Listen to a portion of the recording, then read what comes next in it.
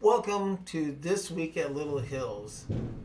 We've been going through the fruit of the Spirit for the past number of weeks, and then we switched over to the opposite of the fruit of the Spirit, which has been a very cool journey as we journey through this. Of course, the fruit of the Spirit is found in Galatians 5:22 through 23. But the fruit of the Spirit is love, joy, peace, patience, kindness, goodness, faithfulness, gentleness, self-control, and against such things there is no law. Now we are going to do the opposite of each part of the fruit of the Spirit, and we've already done a few of them these past couple of weeks. But basically, if you look back in Galatians chapter 5:19 through 21, it talks about what is the work of the flesh. And of course, this is the opposite of the fruit of the Spirit, is the work of the flesh. So this week, we're going to look at patience, which a lot of it on you Google patience and see what the opposite of patience is. One is frustrated, intolerant, violent, impatient, of course, opposite of it being patient, and rough, kind of like, it really was close to being irritated with whatever is going on with you. Well, I thought, I think I'm pretty patient with things, and then, that was at first glance, okay, I kind of do this, till I asked God, hey, as I go through the day-to-day, just show me some examples where I'm not very impatient. That's not a very good thing to do. Well, he did, and now I've got some things to work on. And that's very good. That's how we get better in our sanctification whenever we look at things that we have to do to improve our walk as Christians. A lot of times I feel that I get impatient a lot when I get in a hurry, because I got all this stuff to do, and then everything gets out of hand, and I feel out of control because I try to hurry up. Well, like today, I was at Quick Trip thinking, well, I could just run in and get a drink, and in that case, there was a long line. I was like the fifth one in line, and then the person way up ahead of me was just like, had all these questions and trying to get all the lottery tickets and all this stuff. I'm like, come on, man. Sometimes I see a lot of stuff on the job site. I get impatient because things aren't working right, or things don't go cool, and sometimes I have to revamp my whole plan of attack. You get thinking, okay, I go in, I do this, and get it done, and things are totally different. Have you ever had things eat you, but you kept it inside, like things were bothering you, and you kept it inside until you just let it rip out of your mouth? Or sometimes you just get aggravated, and bam, there you are. You're using your hands, or throwing things around, and that's being impatient, actually, because we want things our way. We don't see things our way, so we just start to get that. Well, now it's time to let's look at some verses, see what the Bible has to say about this stuff. Psalms 39:2 through 3 says, I was mute and silent.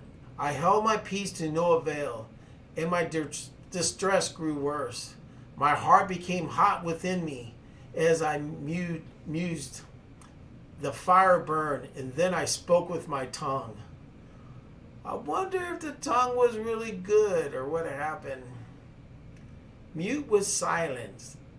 That's a lot of times when we hold things in because we just, I want to get through this. I can't get through this. You get very impatient with things, and instead of just having a cool heart, it burns up. Maybe when we get that way, or when you feel that way, maybe we should find a way to calm you down, or read some scripture, or sing a song. Like in Proverbs 14:29, it says, whoever is slow to anger has great understanding, but he who has a hasty temper exalts folly. You can't be patient and have a hot-tempered head. But man, slow to anger, slow to be patient with other people that might be in line in front of you, or maybe even driving down the road and you want to feel like you're so important, you got to be there first. I got to get ahead of you, everybody get out of my way. We just got to think about how being patient. We need to be more patient with the things and wait upon the Lord. Just think how patient God is with us personally. when we mess up, when we catch ourselves, falling into some type of sinful act, or when we become impatient, they're actually showing, hey, God, I don't trust in you. What's going on? I want to take care of this. It just doesn't work out that way. Well, we can look at Romans 12, 9 through 13. It says, let love be genuine. Adore what is evil. Abhor what is evil. Hold fast to what is good. Love one another with brotherly affection. Outdo one another in showing honor. Do not be slothful in zeal. Be fervent in spirit. Serve the Lord.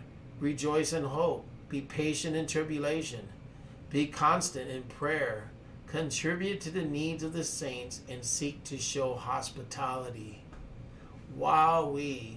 I think the middle verses in there is what really can capture our minds, and that's be patient in tribulation. When things are just not going right, we need to be patient and see, what does God really have in store for me in that? And what's going on, how can I do that? Like I was standing in line, today at Best Buy, and the lady in front of me was very impatient. And after things, thinking about this verse and about, being patient, I was very patient. It's like, yes, I wanted to hurry up because I needed something new in order to do my, hold my camera on my phone up. Because the last time I did this, it broke. And I would have thought I could hurry up and get in the Best Buy, hurry up and get out, but no, someone in front had problems with trying to exchange things. There was 2 people in front of me. I was number 3. You know what? And the lady in front of me started complaining. I said, you know what? They don't know what's going to happen. We just need to kind of wait. And, I don't think she really liked my positiveness on it, but it was teaching me something. It was like, wow, Jim, this is how we have to be. Just, I'm blessed. God is good. So as you're about to go through the week, just see how impatient you really are in your life. It's amazing. Maybe it's just me. I'm putting it all out there. But ask God to help you through this part of the fruit of the Spirit and see where He leads you. That's how we get better in things, by asking God, just not thinking that, hey, we're all good, I got all this, or we make excuses. But that's it for this week. And as we do the opposite of the fruit of the Spirit, which is really our fleshly desires. But you can always join us every Sunday night, live in person at 5:30. And then Monday night, we have our Steadfast program also teaching. So Little Hills Church, we're always here for you and always here to encourage you along in the Word and teach you God's Word also. Thank you for all you do, and may God bless you. Thank you.